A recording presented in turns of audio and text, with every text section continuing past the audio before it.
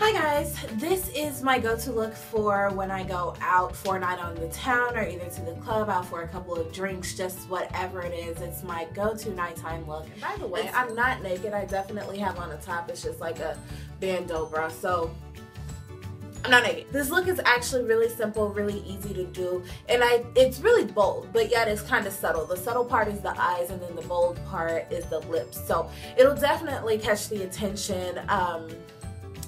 If you're going for that thing. I usually just go to dance. I don't go looking for relationships. But hey, it's your prerogative. If that's what you go to the club to do, fine guys, hey, more power to you. Just really wanted to go ahead and film a quick tutorial for you guys on this look. A very minimal amount of products were actually used for this look, so I think it'll be easy. It's something that you guys probably already have in your kit. It doesn't have to be the exact product as long as you can find something really similar to what I'm using. So I hope you guys enjoy this tutorial. Thank you so much for watching. Comment, rate, subscribe, share, and I'd be the happiest girl on earth. Bye guys. Start with your lids already primed. I specifically used Soft Ochre by MAC.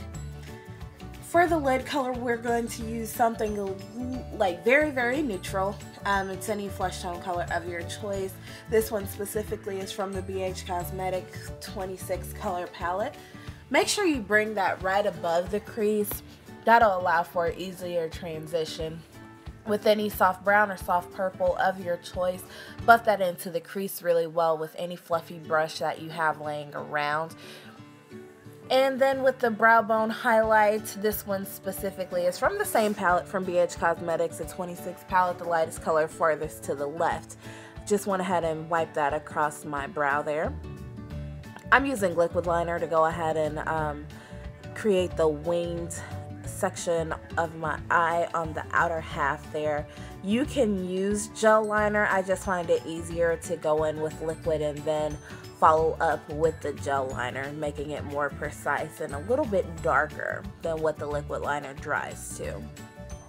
Take your time with this. This probably takes me the longest of anything of my makeup outside of eyebrows because it's just so tedious and I don't have a steady hand at all, so it's just something I really have to work on. And then I grabbed the lip pencil actually by MAC in the shade Night Moth, and I carved out my crease with this, and I saw it done here on YouTube and I was like, I kind of really want to try that, so I did, and it turned out really well.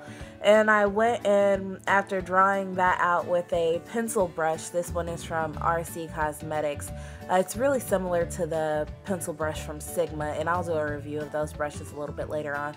But take your time and buff this out, making sure not to bring that color down on the eyelid too far because this is just supposed to be your crease color, just to make sure that that lid stays a neutral shade.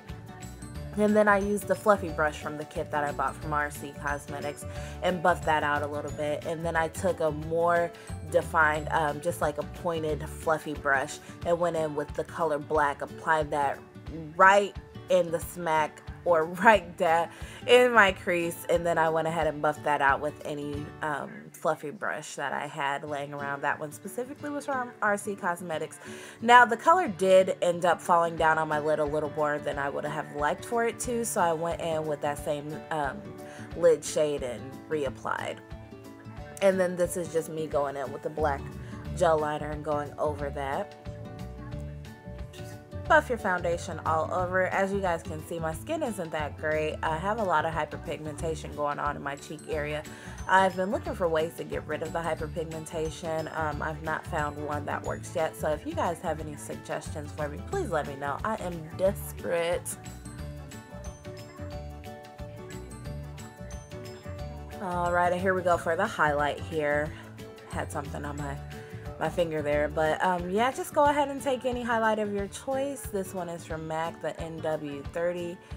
I'm just spreading that all out with my fingers. I like using my fingers in the beginning for this because the warmth of my finger blends it out a little bit more beautifully than it would just with any brush. Take a damp beauty blender, go ahead and pack that on, blend it out to your liking. And then it wasn't light enough for me because I know that the translucent powder that I use actually takes it down closer to my skin tone, but I really needed this highlight to be intense, so I went in with soft ochre, spread that out a little bit, and then went in with my Maybelline concealer and applied that on top. And then you'll see me blend this out with a brush, and it looks really intense now, but wait till the end of the video, you guys will see how well it works.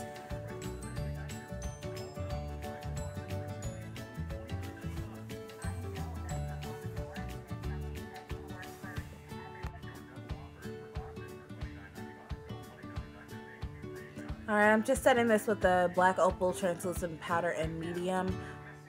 It's a dupe for the Ben Nye Banana Powder. Lined my lips with a brown liner. This one is from just a brown from Wet n Wild. And make sure you define that Cupid's bow there. I really don't have a well-defined Cupid's bow, so I always have to go above and beyond what normal people have to. But it is what it is. God bless me with a nice set of lips, and I'm just gonna go with the flow and apply any red of your choice. This one is the red, it's shade 11 from Rimmel London from the Cake collection, and the outline wasn't dark enough for me, so I went in with black. This is Infallible by Maybelline. It's the retractable black eyeliner, and I lined that with the outline of my lips with that, and then puckered them together. Apply any blush of your choice. This one is a hue of purple with a little hint of pink in it. And then I took any brush that I hadn't used already, and I blended everything out, made sure everything blended seamlessly. And then I'm just going to add a little bit of contour there. It's just a really dark brown eyeshadow, and I went in with my Real Techniques brush and blended that out. And with all of this makeup application, I always end up hiding the mole that I have right there by my eye, so I always have to reapply it. But that's the end result. Thank you guys so much for watching. Please comment and subscribe. I hope you guys have a great day. Bye.